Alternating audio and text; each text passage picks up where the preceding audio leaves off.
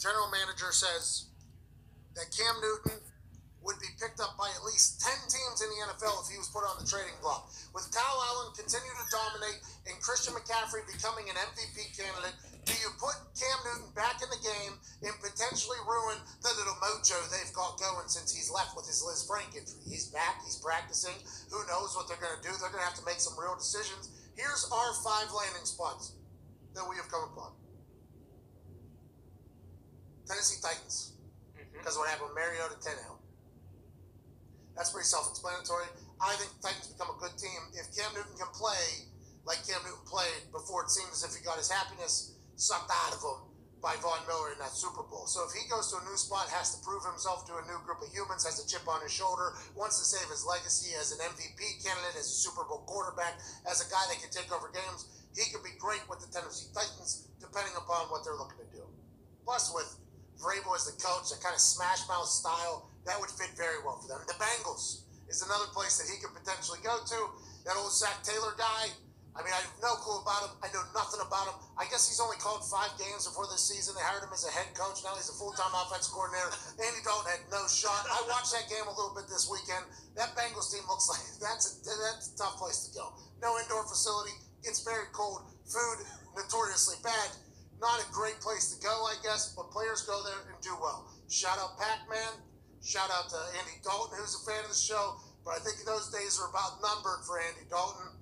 Cam Newton going there could potentially expedite the process of them not being a terrible program organization anymore. The Denver Broncos. Joe Flacco, who has been nothing short of elite since appearing on our podcast 2 Fridays ago. They have been undefeated. They have performed very well. I like Joe Flacco. Let's say Joe Flacco gets dinged up, though. What do the Broncos do? Maybe bring in old Cam Newton. And what a circle of life story that would be, since the Denver Broncos and Von Miller were potentially the team that stripped Cam Newton's happiness from him in that Super Bowl. If he was able to go out there and do well, a lot of quarterbacks who can do well in Denver will get welcomed back like the heroes that they are. Peyton Manning has a parade there, I think, every single day. It feels like Peyton Manning is in Denver every single weekend, as he should be. Took him to a couple of Super Bowls. That could be a place. The Tampa Bay Buccaneers. Is his style good for Bruce Arians' offense? Bruce Arians is hucking that rock, bro. I mean, that's what Bruce Arians is doing. Cam Newton, I've never said he has a weak arm. I think he has a great arm. I don't know how he is as a passer, because I don't think you get to see it enough here in recent history, because he's either hurt or they're running or something's going on. Maybe Cam Newton goes to Tampa Bay Buccaneers, does well. And the landing spot that we think would be an instant game changer for the team that it involves. A team whose defense was being heralded as the next 2000 Ravens defense. A team going into the season, people were like, this team can do some real damage. This team was one kicker away, they say. One blocked kick, double doink kick away from potentially making a run last year. They're back this year. Quarterback gets hurt. Backup quarterback doesn't do great. If this guy was to land in the midway for the Chicago Bears, if Cam Newton was to become the Chicago Bears quarterback, I think the Chicago Bears become a better football team immediately. And I think that is the team you have to really think about if they were to shoot their shot with the Carolina Panthers. I'm not sure they have much to give, because they gave away everything for Khalil Mack, but I'm not sure how much Carolina Panthers would have to get in return to get rid of him, because that's going to be quite a situation. We're not saying they're trading Cam Newton. We're saying if they were to trade Cam Newton, where they would go. Conversation came up in our 13-person discussion before the show on if he was to go to the Cowboys. You think the Cowboys are better? So I put a poll to the people. I said, excuse me, if you're Jerry Jones and he's on the trading block, would you rather Cam Newton or Dak Prescott? And 58% of the people voted Dak Prescott. We got 34,000 votes.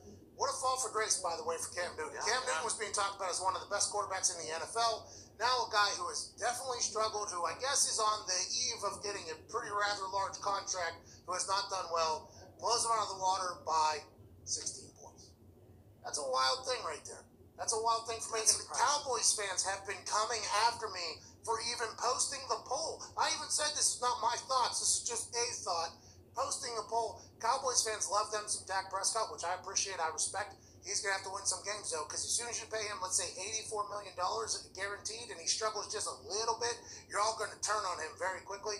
And I think the Cowboys need to start doing better. And I hope Dak Prescott gets broken off. But, boy, we're forced to watch them, man.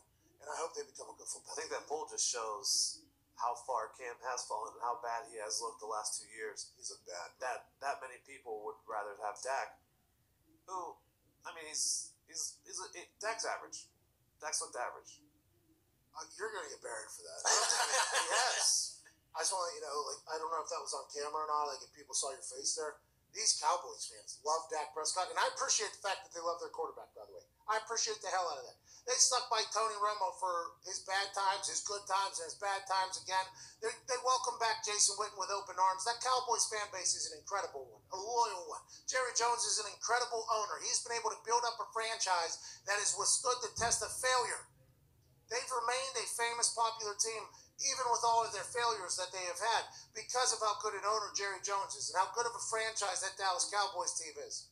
But, man, they've been so average. If something doesn't give there with Jason Garrett, I got a call from John Daly yesterday. I think he's not happy. I don't think he's happy that one. I didn't answer. I think he's not happy with how I'm talking about the Cowboys. He loves the Dallas Cowboys and loves Jerry Jones. And yesterday I asked, did Jerry Jones lose his edge because he's just accepting mediocrity with this Jason Garrett thing and not even thinking about firing him? I would assume Jerry Jones potentially heard that and said, you tell that McAfee I didn't lose it. We'll find out. So is Dak a victim of circumstance here with an ever mediocre team?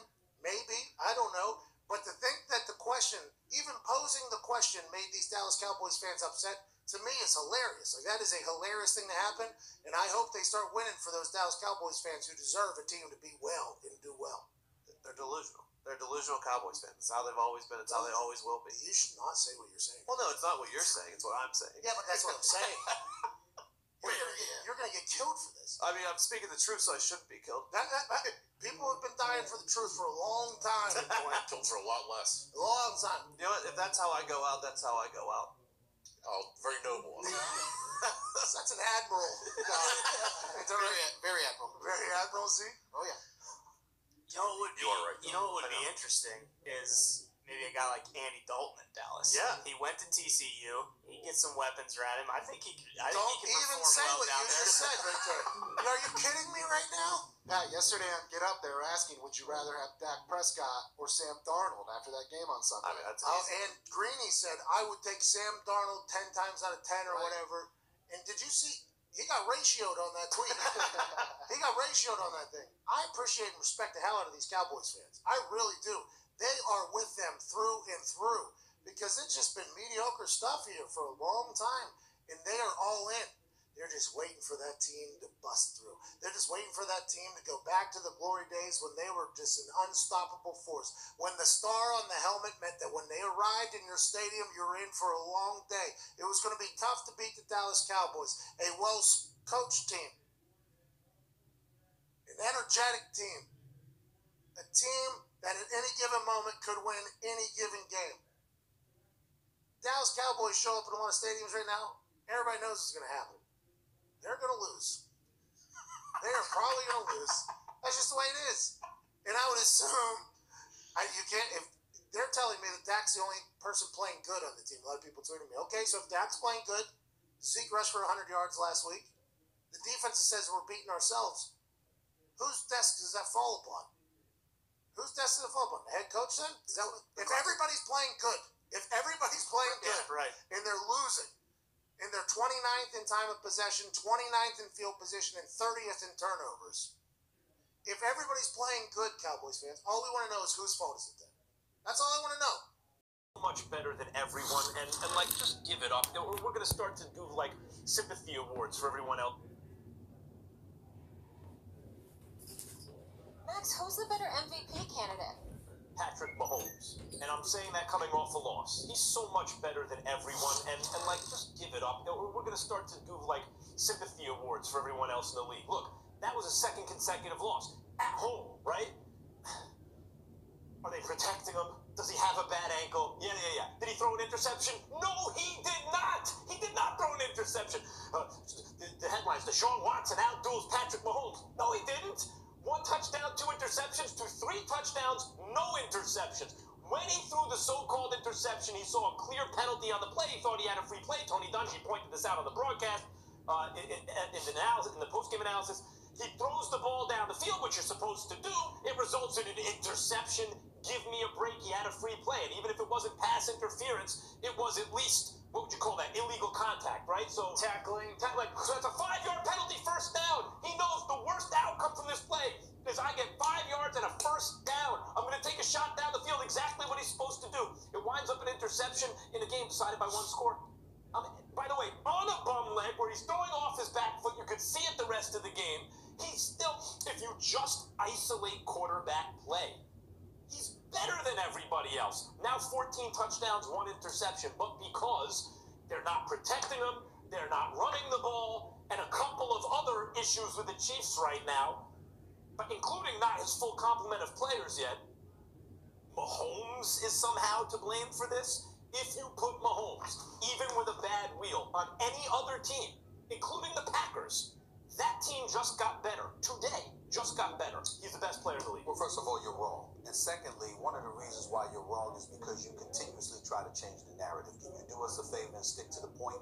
It's not about who's the best, most talented player.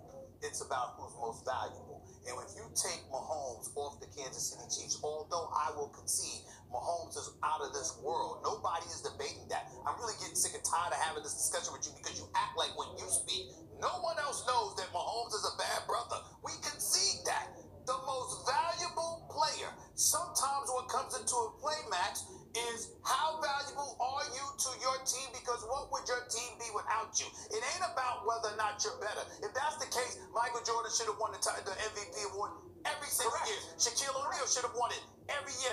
No, that's not necessarily true, because as somebody that was covering the league, I'm here to tell you, there were times where other people just were more valuable to their team because the parts that were around you never mattered. It doesn't mean that Michael Jordan wasn't the greatest. It wasn't mean that Shaq wasn't the most dominant. I look at Patrick Mahomes yesterday, and here's what I'm saying about DeShaun Watson. You look at Patrick Mahomes, you got Andy Reid. Tyreek Hill was back. All right, immediately showed us he was back. We see the pieces that they have available to them. I'm looking at Houston, even though I give major props because DeAndre Hopkins is all world. I'm looking at Fuller.